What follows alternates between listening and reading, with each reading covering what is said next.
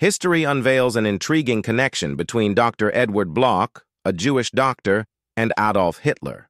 Hitler, surprisingly, expressed liking for Bloch, even stating that if all Jews were like him, there'd be no Jewish question. Bloch treated Clara, Hitler's mother, for breast cancer with compassion and at no cost due to financial constraints. Hitler, at 18, felt everlasting gratitude for Bloch's actions.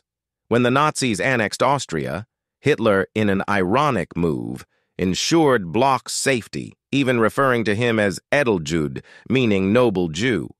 This complex relationship challenges our understanding of humanity and destiny.